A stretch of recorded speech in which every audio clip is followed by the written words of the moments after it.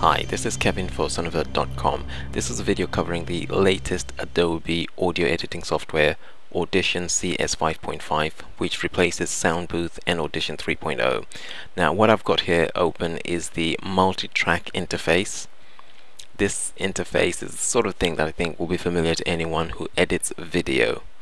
But this is straightforward an audio editing software. It has got video playback. You can play back just one video, and the main function though is audio. The audio controls can be arranged into these clips and into tracks. You can zoom in and zoom out very easily. It's a fantastic interface. The individual clips can be selected, and you can very easily change the volume fader. It's very responsive and very well designed. But there are one or two issues, and I'll cover those later on.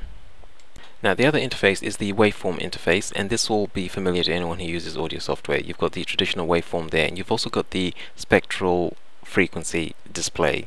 And the spectral frequency display is just fantastic. With the waveform, you can zoom in and actually do sample editing using the in-track volume editor. However, the power of this software is really with the spectral display. Spectral display shows you the same thing but in 3D. Time is shown across the x-axis, frequency is shown across the y-axis, and the volume is actually shown by the color, black being silence. This display allows you to edit things using Photoshop-like tools. We've got a click there that I want to get rid of, so I'm going to zoom in and see if I can use one of the tools to get rid of it. There it is, and what I'm going to do is just basically move the selection closer into the object and then use the auto heal to get rid of it. Takes a few seconds, it's gone. Now, that's really powerful stuff, but we've also got very powerful options that we can use to remove noise right across the file. If I select an area of noise and hit Shift P on the keyboard, that samples the area of noise, and then Shift Command P or Shift Control P brings up the dialog, select entire file, hit OK, and that removes all the noise across the file in a few seconds. It's absolutely amazing. And it's really one of the top features of Adobe Audition. Not only that, but you can also go to the effects menu and you find a pile of different effects. What I like about this software is that by and large the effects tend to have reasonably understandable English names, and if you go in there and you find something which is a bit frightening, you have got the presets, and the presets tend to give a reasonably decent outcome even if the controls themselves are a bit of a nightmare. The effects are found by and large to be very, very high quality. I mean, you know that you're dealing with people who understand audio when you use Audition. There are these Photoshop style selectors at the top which you can use to listen to your track. And that basically is it. And you can really zoom in and focus on a particular area and find out what's going on there. Now, back to the interface, we've got the file area here, and below that we've got the all-important effects rack. You can add individual effects that will affect the file that you're working on, or you can select group effects and you get this silly warning telling you that your PC is not powerful enough, and it helpfully highlights the filter that is likely to cause your PC problems by painting it red. Next to the effects rack, we've got the diagnostics and also the file properties, which are called up automatically.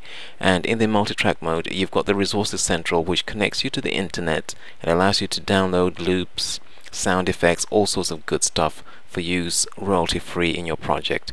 To make a loop, right-click a clip, just choose loop, and you've got a loop. You can do that with any clip. Now, there is a serious issue with the clips. Whilst you can select multiple clips using the cursor by basically dragging and selecting, or using control clicking, you can't actually physically group the files together using a command. You can't right click and group the files together. You can right click and choose bounce to new track. That creates a new track from the selected clips, and then you can go ahead, I suppose, and delete the clips that you just bounced. but that's not really an ideal way of working, and for me this inability to group clips together is a real issue. If you select multiple clips, you'll find that the clip effects are actually grayed out. You can only apply effects to one single clip at a time, or to one single track at a time. And that's something that's bound to be a real drag if you're dealing with a dozen clips at a time, for instance. Other things that are missing are lack of MIDI interface, no rewire, and there is VST support but no VSTi support. So I don't think Adobe have really put musicians, creative musicians, at the top of the list in terms of their priorities with this particular release. It's a bit of a pity that it's actually not backwards compatible with previous editions or with Sound Booth. However, you can install it on the same computer and it should run alongside without any problems. It's also possible now to install it on Apple Macs. It comes bundled with a couple of the Creative Suite collections, and you can get decent deals on upgrades from Sound Booth and from 3.0. That's all from me. Until next time, thanks for watching.